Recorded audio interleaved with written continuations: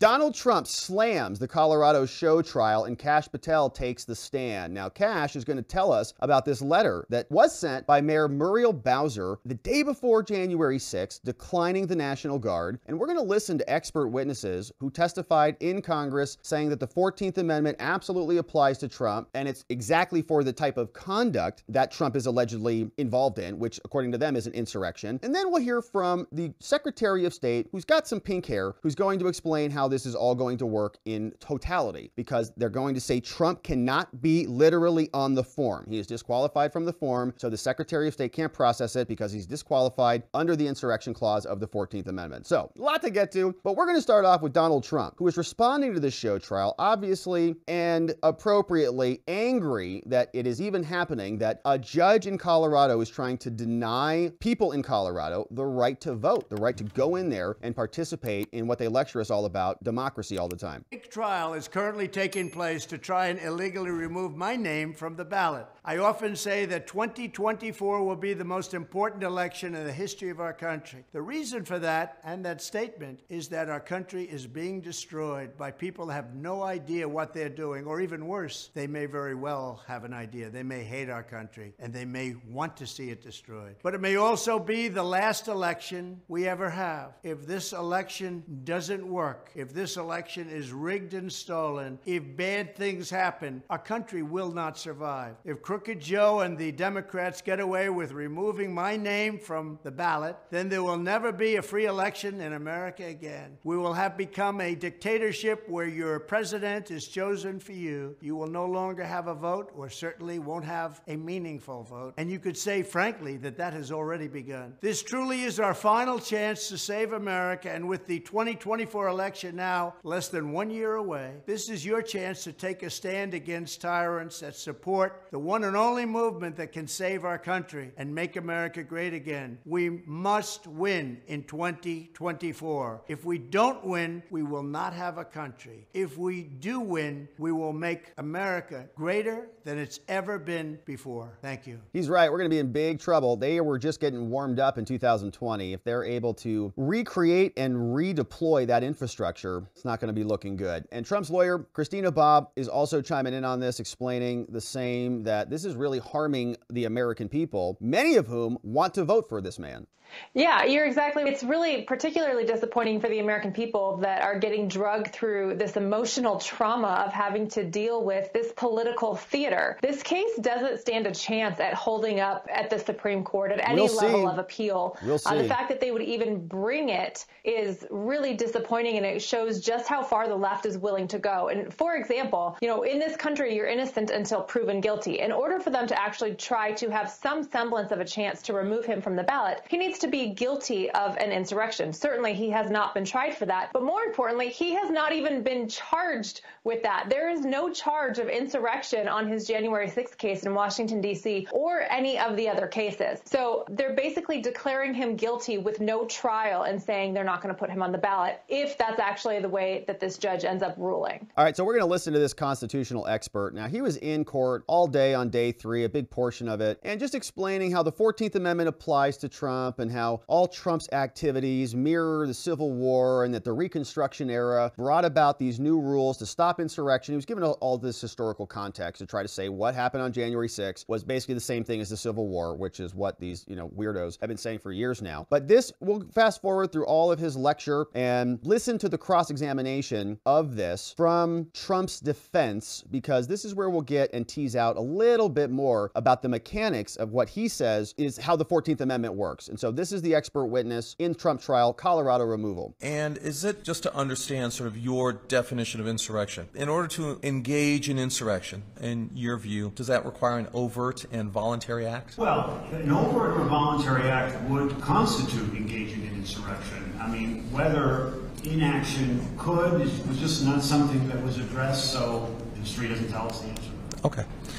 inaction. Just to pause on this, the audio is bad. That is the court's audio, and I don't know what they're doing. They're not boosting their mics in the courtroom. They're boosting the questioners' mics, but not the witnesses' mics. It's bizarre. It's been day 3 now. Hello, call me. I'll drive out there. So he is being asked specifically, is it an overt act or a covert act? Does the person who allegedly is involved in insurrection, do they have to do it publicly and noticeably, or can they do an insurrection secretively? And we're going to be mincing words in this vein to really unpack what insurrection means. And the question that he was also asking, which is very detailed, can inaction be insurrection? So certainly if you rally a bunch of people up and say, we're going to take over the country and go steal the podium, we're going to take over the country, right? That's an actual organized insurrection. But if you don't organize all of that and you just don't do anything, okay, something is happening and you fail to act, are you a part of that insurrection because you fail to act because something else is happening? We're going to break it down. Could someone engage in insurrection with an involuntary act? No. Okay. Could someone engage in insurrection with a secret act? Well, no, in the sense that there had to be some public action that was involved, probably, in the sense that there was a public use for public purpose to the insurrection. Yeah, I would tend to think not. So you'd agree with me that it requires an overt and voluntary act? Well, an overt and voluntary act would qualify, yes. Okay. And that someone has to have a specific intent? Well, that's a question on which the sources don't give us a clear answer. The Attorney General's opinions do refer to intent. On the other hand, the cases don't. The cases, to some degree, could be understood as saying that awareness or knowledge is sufficient. The reason I say that is because... So does the actor who is being charged with insurrection, they're basically determining whether Trump committed an insurrection disqualified under the 14th Amendment. Let's say you had a sheriff, okay, in a southern state. They were the sheriff before the Civil War. They maintained the same position during the Civil War and after the Civil War. So they're doing the same job the whole time. All that's changed is, they were in the United States, they were under Confederacy, they're under the United States. It's not clear there if there's any intent involved, but they would have been disqualified because they had served prior to the war, now they're serving during the war, now they're still there after the war. It is clear that they were aware of the insurrection, right? But they were just doing the same job in the same way. So in other words, they didn't maybe have the specific intent to be an insurrectionist, but by continuing to be a sheriff in the change between the Civil War, they were generally insurrecting, right? Their intent was to work as a sheriff for the Confederacy, and so they had general intent versus specific intent. So applying that to Trump, does Trump have the specific intent to go and insurrect the country? Or is Trump's general intent, which is to cause a question and do some things, is that enough to sort of lead us to an insurrection? And the fact that he didn't specifically say, I'm going to go insurrect the country, that's enough to meet the standard, to meet the threshold. And so he's given us his opinion on how we split that. So it's less that would constitute intent. So let me ask you, because there's a couple branches of Section 3, right? There's the aid and comfort to the enemy's branch, and there's the engage in insurrection or rebellion. Yes. Okay. So are you saying it's unclear whether or not that sheriff engaged in insurrection? Was deemed to have engaged in insurrection. Okay. My point was that you can't say that there's any specific intent involved there that we know of. Because he was exercising civil authority under the government of the Confederacy. In the same way that he did before and afterwards, yes. Okay. So as applied to Trump, Trump doesn't have either, okay? He doesn't have specific intent or general intent at all. He didn't intend to insurrect anything. There was no general intent to do any type of insurrection. He was saying fight like hell, just like everybody was. He was protesting just like everybody was. There was a riot that took place just like it's happened many other times before. We have people insurrecting the Capitol building. We had like 2 of them, in the last month or so. So it's not even, including Jamal Bowman is even insurrecting Congress now. So what are they trying to do here? He's trying to define it, but in my opinion, it's just kind of, well, Trump doesn't meet either one of those thresholds, no matter how you splice it. You are familiar with Professor Kurt Lash. You two have, I think, either written an article together or served on a panel? We did a podcast together. Yes. Okay. And he recently wrote an article talking about the historical record of Section 3, correct? Yes. And you'd agree with me that he uncovered some aspects or some items within the historical record that were relatively new to scholarship? Yeah, I think every draft paper is able to do that, yes. And that's just part of the advancement of scholarship. Each draft paper adds new information. Right.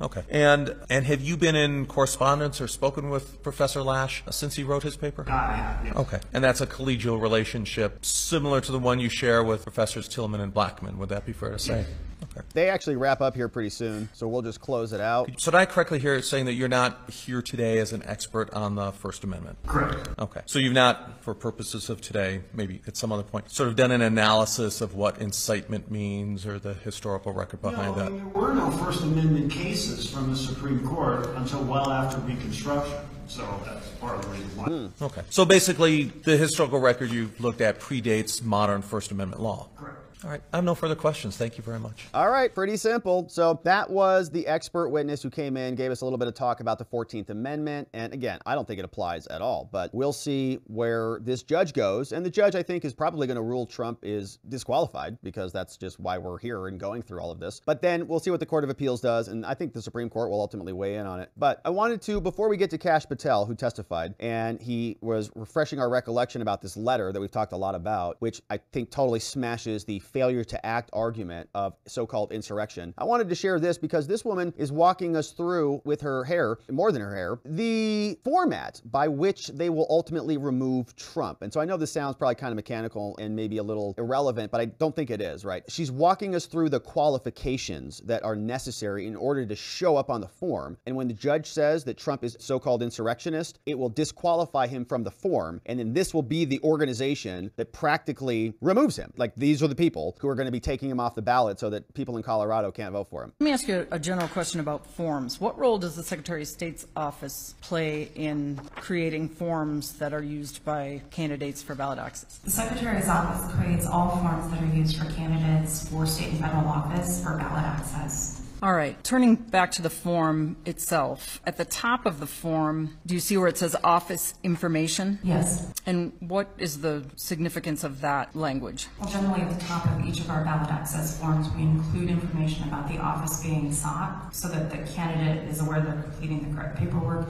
but also for our staff in terms of processing that paperwork and verifying qualifications.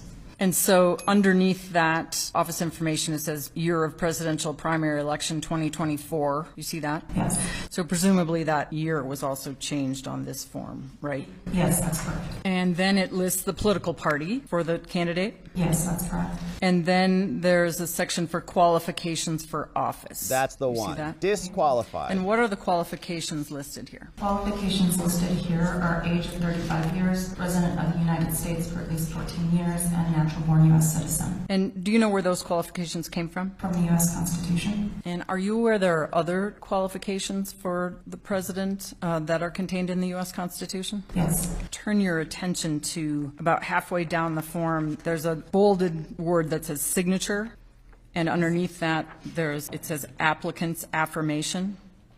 Can you read that affirmation? I intend to run for the office stated above and solemnly affirm that I meet all qualifications for the office prescribed by law. Furthermore, the information provided on this form is, to the best of my knowledge, true and correct.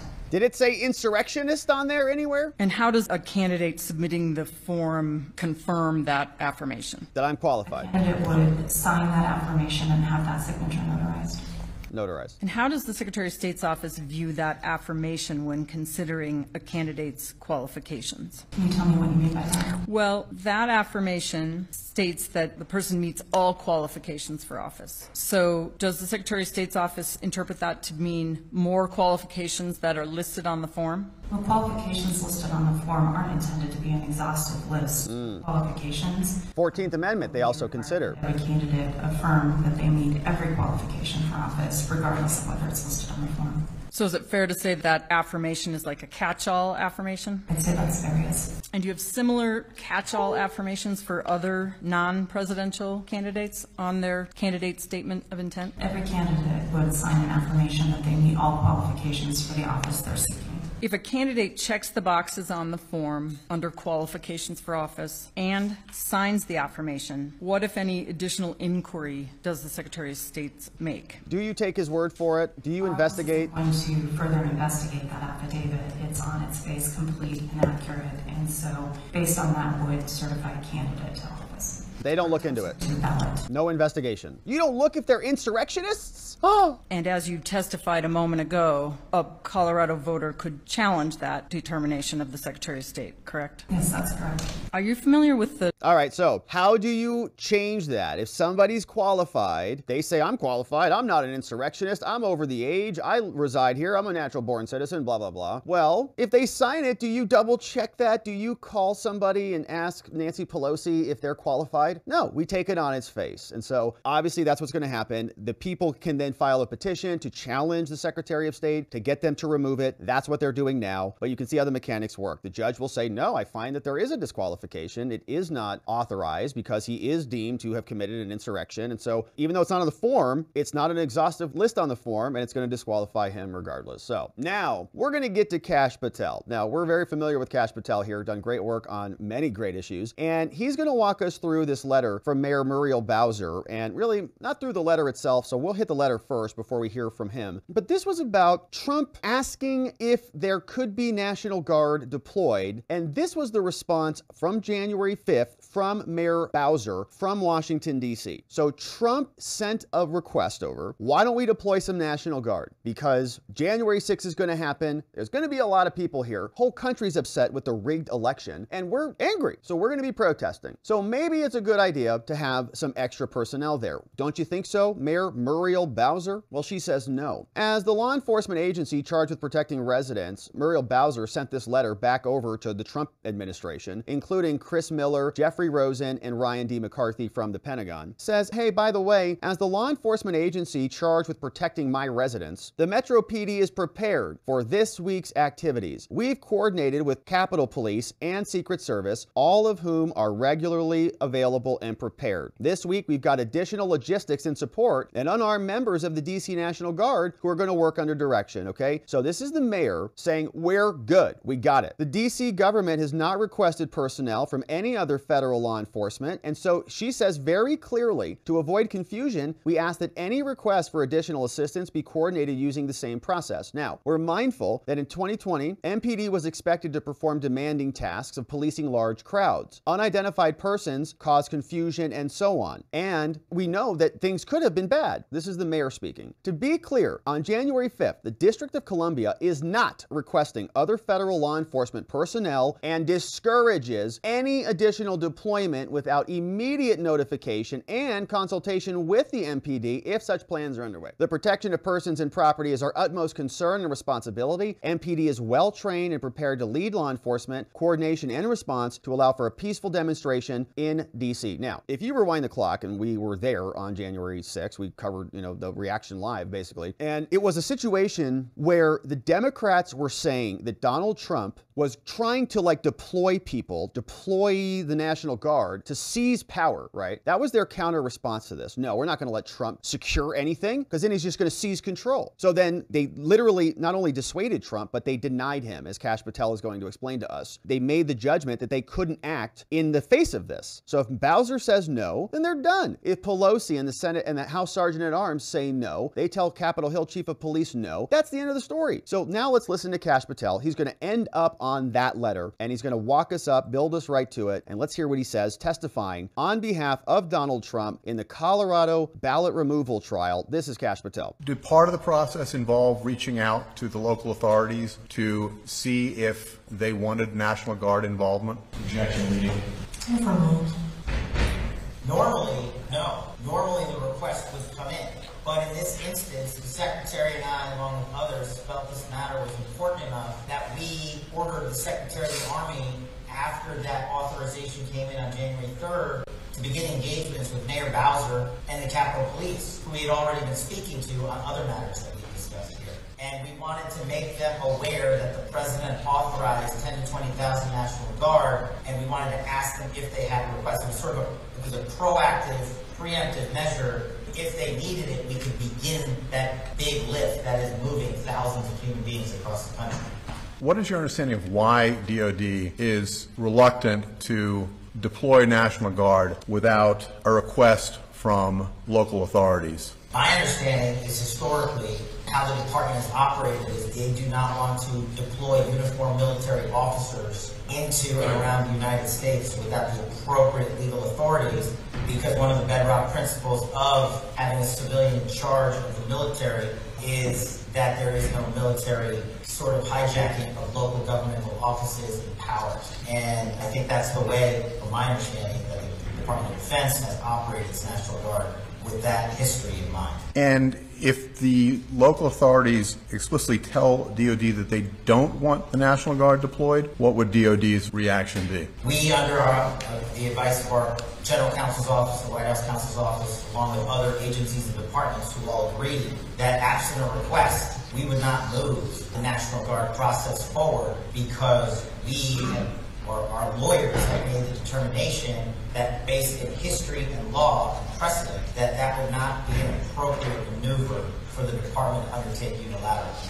They're not going to interfere. If Bowser said no, they're not going to override her. So the Secretary of the Army had reached out to local authorities, both in the D.C. government and at the U.S. Capitol Police. What was the response? I'll paraphrase, but I think the documents have been made public. Mayor Bowser wrote a letter herself, approximately January 4th or 5th, I don't have the exact date, declining further requests for National Guard services outside of the 346 National Guard units already sent her. And as far as the Capitol Police go, it's encapsulated in multiple people's timelines, including the chiefs, testimonies from the chiefs of the Capitol Police and the Capitol Police timeline itself, where the Sergeant-at-Arms declined the Chief of Police's request for National Guard request.